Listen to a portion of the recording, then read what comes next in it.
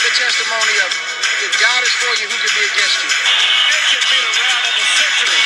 I was not supposed to win this. So now you guys are listening because we did win, and I can glorify God the way I want to glorify Him. God bless Chelsea. I can't believe what I'm seeing.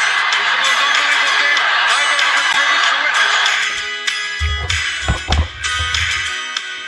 Welcome to another episode of 3D Boxing Podcast. We are back with Quick Hits. Quick Hits comes at you twice a day, every day, except for Sundays. That comes at you once a day on Sundays. All right, let's get right into the show today.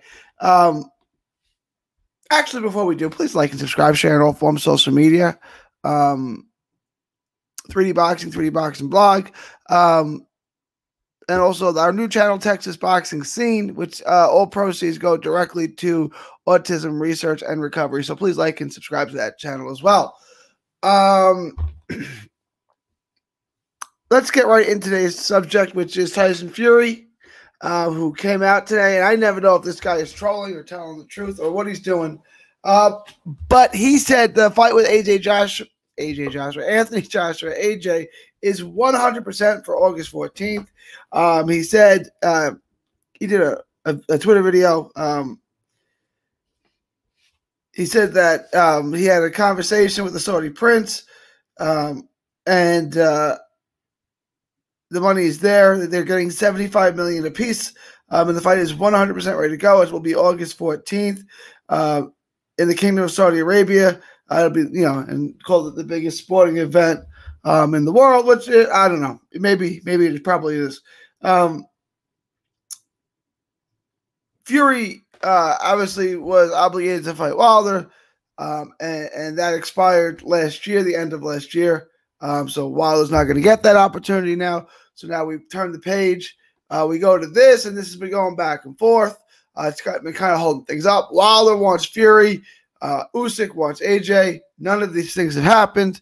But it finally looks like, and again, it's Fury, so take it with a grain of salt. He can change his mind tomorrow and say there's a 0% chance it's going to happen.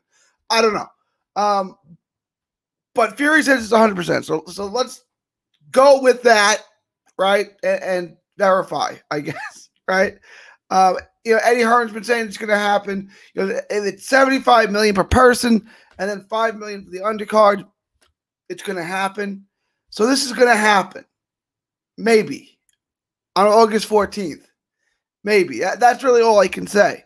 But it'll be the biggest fight in boxing. It'll be one of the richest fights in the history of boxing. I don't know that it'll beat the Mayweather fights and things like that, but it'll be a huge event.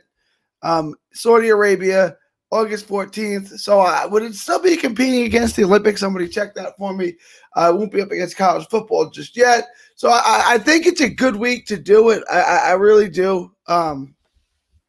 I don't know what they have over there in the UK or in Saudi Arabia as far as sports, but for the U.S., it's good. And I know the U.S. really isn't the main market. The U.S. may have 330 million people, and the UK may have 60 or whatever. But this is not targeted towards predominantly the U.S. Obviously, they want to make their money there. I'm guessing we'll get it on DAZN. I don't know. I guess all that will be announced later, and we'll get some news on how we can watch it. But if you believe Fury, which I say be careful with, this is 100% a go. And he's been skeptical, saying it's not going to happen, not going to happen. I've been skeptical on the fight, saying it's not going to happen, it's not going to happen. But it looks like we may have a fight now. Just to give you the direct quote, I got off the phone with Prince Khalid from Saudi Arabia. Fury said in his video, he told me that the fight's 100% on August 14th, 2021. I cannot repeat, cannot wait to smash Anthony Joshua on the biggest stage of all times. Now, again, I don't know that it'll be the biggest stage of all time. It'll be huge. It'll be the biggest fight of the year. I don't know that's going to be bigger than Canelo, Mayweather, Pacquiao, whatever. I don't know that's going to be big in those fights. But it'll be big. It'll be huge. It's a great fight. It's a great event for boxing. As far as the fight goes, you guys know what I think. I think Fury is unique. I think Fury is special at 6'9", a guy that moves like that with plenty of power. Like he said, he stopped Wilder. He just does, when he commits to his power, he's 6'9", 260. He's going to hit you hard, right? So I think Fury is unique. I think at this particular time, there's no one really out there that can beat him unless he beats himself. Which he could. He could, if he loses, it's an unforced error, right? I say on Mixed Combat Radio, it's like an Alex Rodriguez home run, right? It's an unforced error, right? Like when Alex Rodriguez, if you make your pitch to Alex Rodriguez, you can get him out. If you make a mistake, it's in the second deck. Look, if Fury fights his fight, he wins. He does get lackadaisical at times. He got dropped by Steve Cunningham, blown up cruiserweight, who wasn't really blown up. He's just really a cruiserweight who's fighting at heavyweight, right?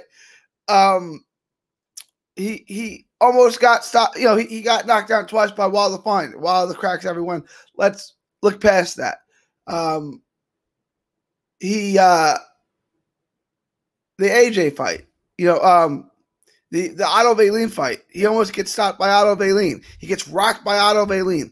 I mean, you see what I'm saying? There's a history here where he falls asleep behind the wheel, so to speak, and he can get hit. For a guy that defensively good, that savvy, that quick, that defensively sound in the ring, he gets hit a lot, and that's just out of carelessness, I believe. So it's not beyond him to have an unforced error. If he doesn't fight, if he doesn't do that, if he fights his fight and stays in control, I think it's relatively easy work for him.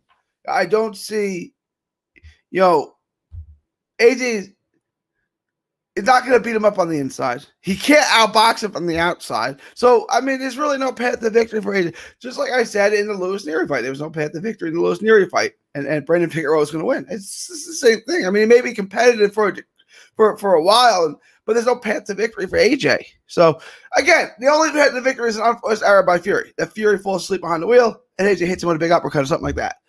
Outside of that, Fury is clearly better. Fury should win this fight, and I don't think it's going to be real close. I don't know if Fury stops him. It depends what Fury wants to do. But let me know what you guys think. I think I'm starting to lean really far in the direction that this is going to happen.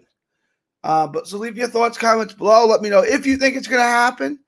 If the $75 million per fighter is legitimate, and how you think the fight turns out. It is May 16th, 2021. Ivan Calderon is still not in the Boxing Hall of Fame. Let's get the Iron Boy in.